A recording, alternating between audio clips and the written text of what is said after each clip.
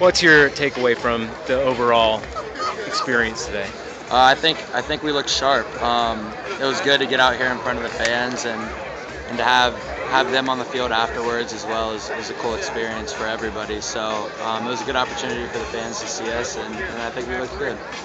When I was looking at the field, it felt like it was either you or Jeff that was out there most of the time. You got a lot of reps.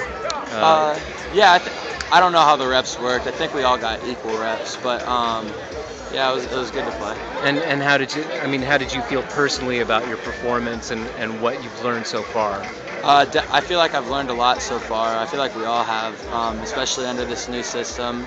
It's been fun to sit down and learn it. And then in regards to my performance, there were some things I could have done better and some mistakes I can improve, but overall I think it was a good day. Wes said that having Nate Shieldhouse over there to talk about plays in between sets was pretty useful. Yeah, that's really beneficial. Nate's awesome. Obviously, he played the position and he was very successful at it. So having him on staff really helps out. And you guys were obviously talking a lot amongst each other about helping each other out, what you did right, what you did wrong. Were there anything that stuck out?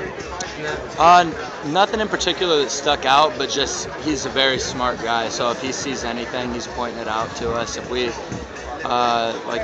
take a false step, or if we should have made a certain read, he's on it, he's right there, and it's really good to have him on staff. Cool. Thanks. Congratulations. Thank you.